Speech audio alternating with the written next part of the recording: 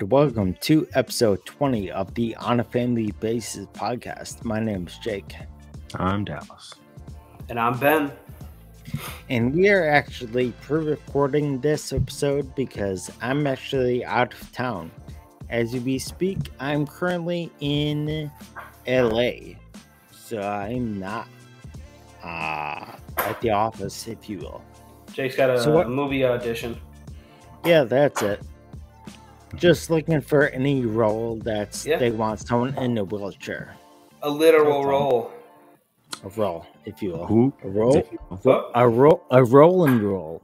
A roll and roll. That's what they call it in the biz. Right, so I thought in the business. All right. So I thought we'd just answer a couple of questions, just getting to know us. If you are listening or watching and you don't know us, not well, I thought what we do is just ask these 5 questions and get to know us a little bit more.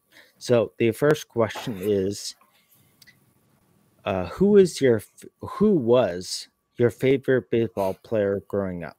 Ben, who was your favorite player growing up?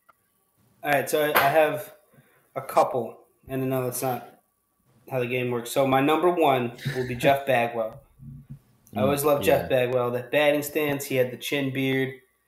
He was dope, and he was an incredible player. So Bags was my guy. As I got older, it was Jeter, probably. I respected, Jeter's game. And then all time is Jackie, which I've said, in multiple episodes already, how important he was and everything. So the real answer would be Jackie, but for the sake of growing up, I would say Jeff Bagwell. Thus, who was your favorite player growing up? Growing up, my favorite player was Nomar Garcia-Parra. Yeah, I think. I remember that. Yeah, I just liked him. I honestly really didn't have a great reason for it. I just thought he was fun. Is it true, Dell, that when you're scrubbing in to go to the operating room and stuff, you do the thing with your gloves, your medical gloves that he did with his batting gloves? Yeah, I actually have special gloves where there's Velcro at the top. Yeah, that's sick. I'm pretty sure that would just contaminate you all over again. A little bit. It wouldn't be great, yeah. No, not the best. As I was growing up, for a while I was a pitcher, and my favorite players were just Cubs pitchers. And the first one I remember was Kerry Wood. Very hard to forget that as you're growing up, having 20 strikeouts in one game. But then as it was getting to 2003, it was Mark Pryor. Yeah. Mark Pryor for that very short window. Mark Pryor, if you don't know him, just look up those highlights from that year. 2003 Mark Pryor was just insane. I just loved him, loved watching him play, all that stuff. So you were a big Glendon Rush fan back in the day too. You mean Glenn Allen? Glenn Allen. No, Glendon Rush. You don't remember Glendon Rush, the old shitty lefty? Oh, dude, he was terrible. Anyways, go ahead. Exactly. I became a huge Albert Pujols fan after seeing him in his first home run derby. Huge up. I love Albert Pujols. That, on and off the field, he's an upstanding guy. You should have been around for our last conversation. That was great.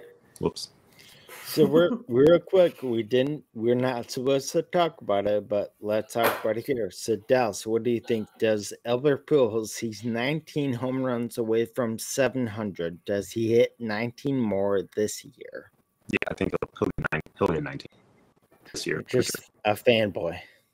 He's gonna get it. I mean, provided that he stays healthy, of course. But they've got the DH role now, so I mean, I don't see why he wouldn't be able to step in and stay off the field. Yeah. So 19 home runs is a lot of home runs, though. Come on. Yeah, but so was 700. So, yeah, and most of those were hit before he was 40 years old. Yeah. Or 60. Yeah. He's a little elderly. Dude. I think, but I was just thinking this earlier today, actually. I think he's going to be in some capacity, he'll be in the league for a while. He's going to be a hitting coach. I think he's already helping out the younger bats on the cards. He's going to be in some facet part of baseball. And like I said, off the field, man, he's his works with Down syndrome community, and because he has his child, right? Isn't one of his kids? Yeah, one of his kids have Down syndrome. I think his daughter. His daughter does, and so like his work in that community, and like also just like just giving. He's just he donates a ton of money, and like in his time, he's just an good individual. I think good role model. Yeah. All right, so kind of connected to our favorite players growing up. Do we have a separate? Can we just all agree that our favorite baseball moment, maybe of all time, was the 2016 Cubs? Can we just say that? 11:02. Chris Bryant fielding that ground ball. Yeah, that looked like it was going up. Dude, he started to slip. At the end of that throw. They replayed it on MLB Network not that long ago. Man. What a crazy game. I knew what was happening, obviously, because it's 5 years old at that point. But I was still nervous. I was like, yes, this ball, like Dexter's home run, the lead off the game, I was like, that's not actually going to get out. Rajay's going to catch it. Or, I was like, Chapman's not possibly going to give up this home run. It's just crazy. You can't watch that game without David Ross. David Ross is not going to hit a home run. Right? Yeah, dude. And crazy. I mean, there was just so much. And then Madden pulling Hendricks early and, going to the bullpen too early and all that other stuff. That game was it's nuts to watch to this day. Yeah. Like Dallas said, you still get goosebumps. It's great. But yeah, so the Game 7 in 16 is probably number one. Yeah, easy. So, you know what? Let's actually move. The last 3 questions are going to be not about baseball. So, first one, question number 3 is, what is your favorite movie? Or what's the most watched movie by you? So, Dallas, why don't you actually start us off? What's your favorite or what's the most watched movie of all time by you? Favorite movie is the most Gladiator. Most watched, not the same. Saving Silverman every night before bed for 3 straight years on the PlayStation 2. On the PS2. Yeah. Dude, that PS2 had some hours clocked in. But Gladiator, 100% number 1 movie. Still to this day. You gonna watch? Are you gonna watch Gladiator 2 when it comes out? Yeah, I'll try it out. My expectations. Wait. Yeah. They're making one? Yeah, Ridley Scott's making it. He's going to focus on somebody. Russell Crowe will be in it, but he's not. Russell Crowe's not in it, though. No, he's in it a little bit. Like, I think flashback scenes and that kind of stuff. Yikes. Because he doesn't have the build as he did 25 years ago when that movie came out. Maybe take him out of the sequel. That's like asking Gerard Butler to get back in like 300 shape. Like, just do crunches for here till forever. It's called the 600. Yeah. 600. Twice as many Spartans. All right, so Ben. So you said Gladiator. What's your Ben? Maybe that's your most watched film, Saving Silverman. What's your favorite movie? No, my most watched film is definitely not Saving Silverman. My favorite movie of all time is The Godfather Part 2, which I will say to this day is the greatest movie ever made. It's spectacular on all levels: storytelling, character development. I mean, you see the dynamics of how the family gets built and how everything plays out with Michael through the second film. They shouldn't have made a third one. I think that's, obvious at this point. Third one is so renowned for being disliked that only because people who are a fan of the other two. Yeah, well, that too. And people who are a fan of the other two are just like, we don't count the third one. Right. Like, you just stick it over here. It was just a different movie. But the second one, you didn't need to see the first one. And that's what I think makes it its own thing. Yeah, the first one is obviously so fantastic in its own right. I actually just listened to the audiobooks. I like to listen to a lot of audiobooks while I'm just doing stuff around the house. And I listened to the Godfather audiobooks. They're like 9 hours each on YouTube. You can find them. But it's just it's perfect background noise. But you get so much more. Like, the movies do such a great job of going into character and all that. But then obviously, you know how books are even more rich with detail and stuff. So it really does provide like a different way of viewing the movies. so that when I do watch the movies next, I can have a little bit more appreciation and different appreciation for certain characters based on that sort of stuff. But so The Godfather 2 is easily my favorite movie, and then my most watched movie has to be something ridiculously bad that we would have watched. Probably Step Brothers, which obviously none of us think is a bad movie, but it's also not Godfather 2, but it's definitely a movie I've seen a ton. So So I'll say this. So I don't even know if it's my most watched, but whatever. All right, so my most watched is probably Just Friends with Ryan Reynolds. Classic. That movie it's funny every single time. What ham did you smack? Not the ham I just bought. Not the ham I just bought.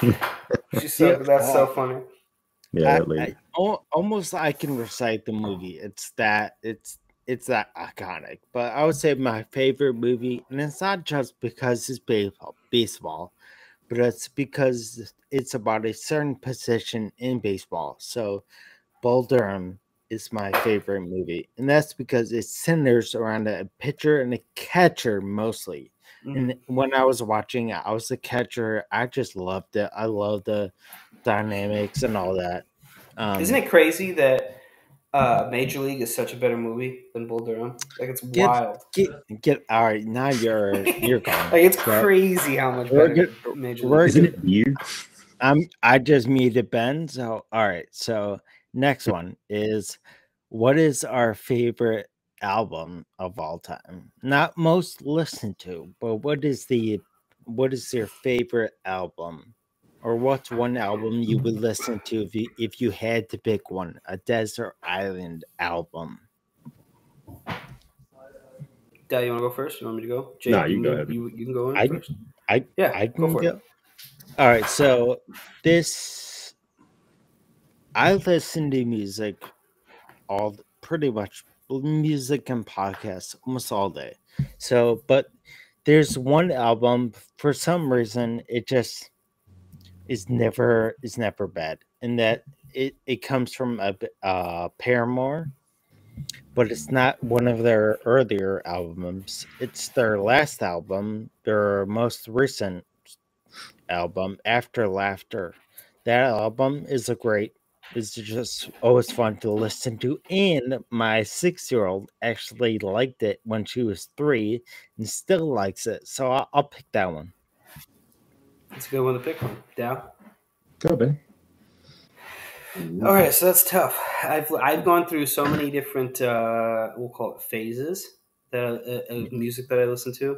Yeah, I went through that angsty, like, Limp Bizkit is everything. 1998, you remember, Rollin' and The Undertaker, and it was a way of life.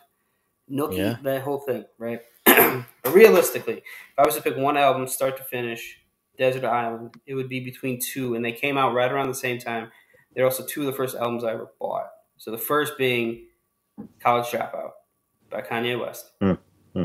Second being Get Rich or Die Trying by 50 Cent. Yeah.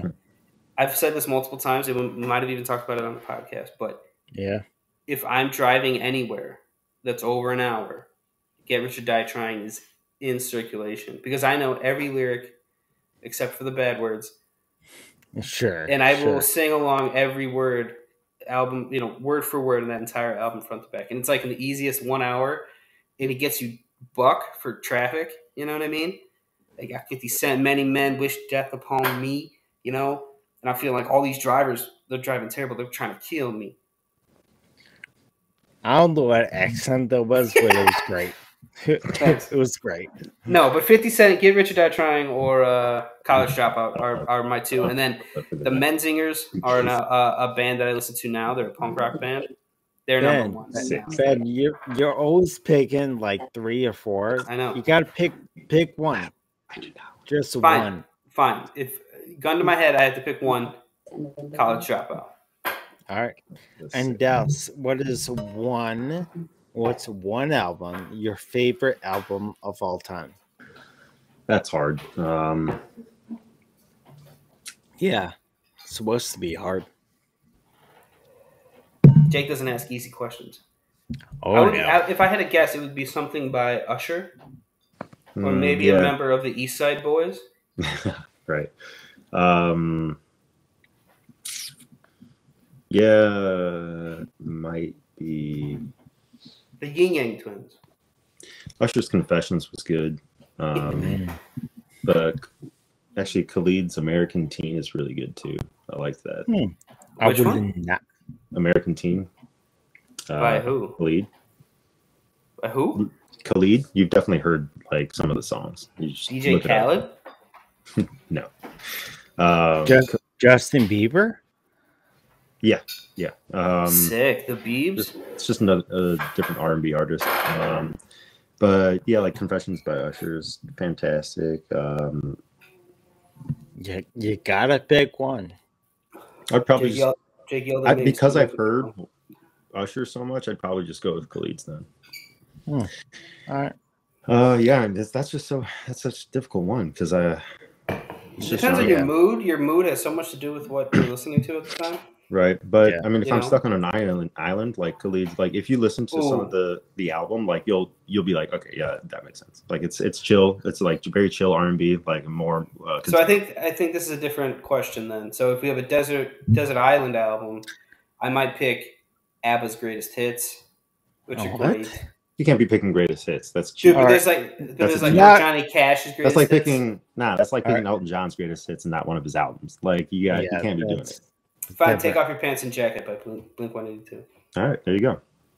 That was a very hard. I thought you were asking me to do that. I was like, it's the wrong show. Come on, it's 2000 humor. That's what you do. You take off your pants and jacket. You went from Kanye to Blink. College Dropout is the best Kanye album and the last good one. Sorry. That's absolutely not true. He had like 5 good albums. Sticking with it. Anyways, Jake, go ahead. All right, last question is, what is your favorite book of all time?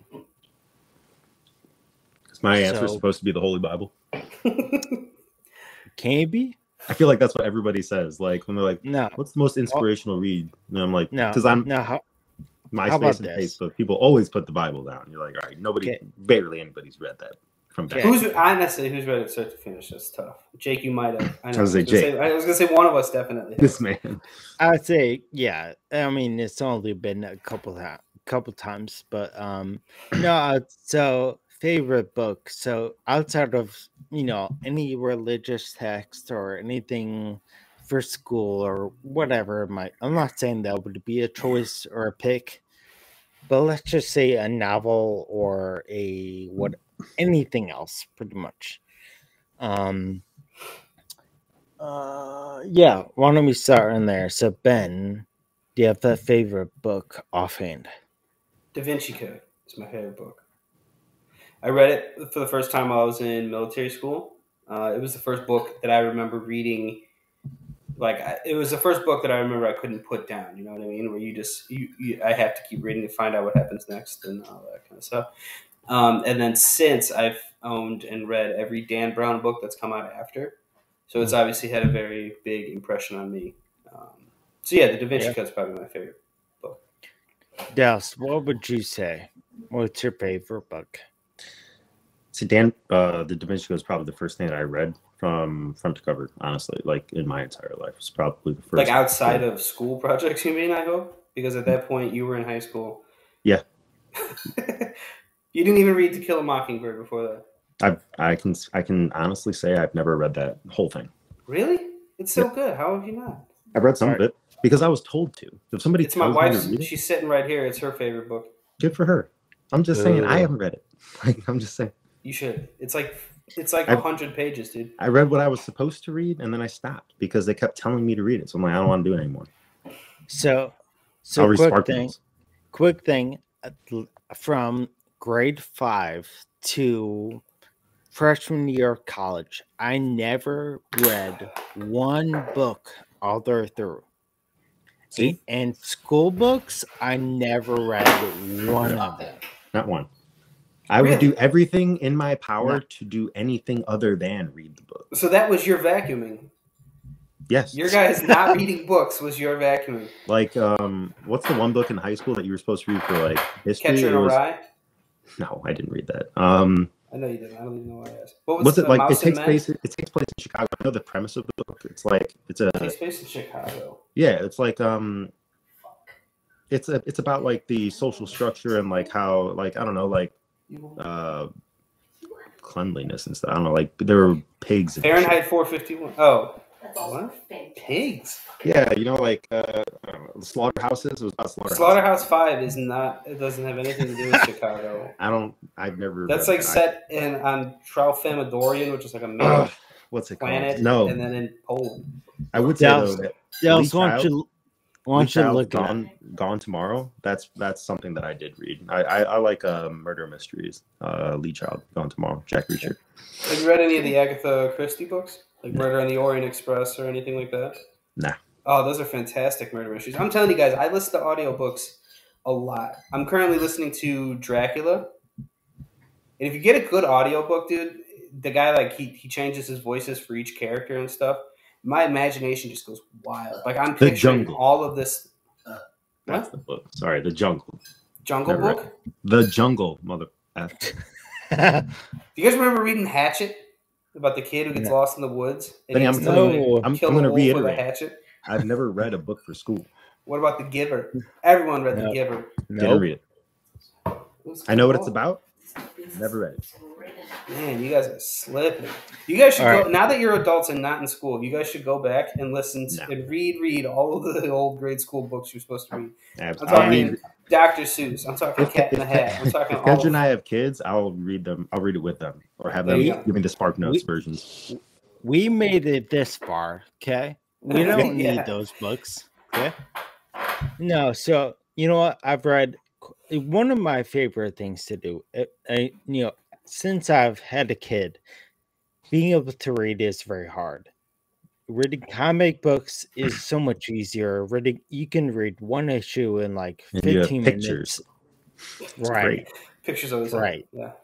No, but there was a 1 week period where I was pulling all-nighters because I was sleep training Eden, my daughter, to bed. I was staying up all night. I read a Stephen King book, and it was a new book at the time. It was called The Outsider. I read that book in the dark at night until the morning for like 5 or 6 straight days. It was just, I could not put it down. It was so fun. It was interesting. So if you want to say a book I can't put down, that was a good novel I could not put down. So anyway. Harry Potter. I couldn't put those down. Loved them. I never read a single Harry Potter book. You can read all those nerd books, but you can't read Harry Potter. Dude, they're both nerdy. What's funny is your dad got me on this book and this author about a religion, right? And it sparked this huge like thirst in my mind for like history and religion. And I've been thinking about going back to class. Like I looked it up. Northwestern has a religious histories class or a degree that I might go after just because your dad gave me a book. So how about that? Because you read about it. In a book. You know what? That's actually going to wrap up, I think, pretty well, episode 20 of the On Family Basis podcast. Again, my name's Jake.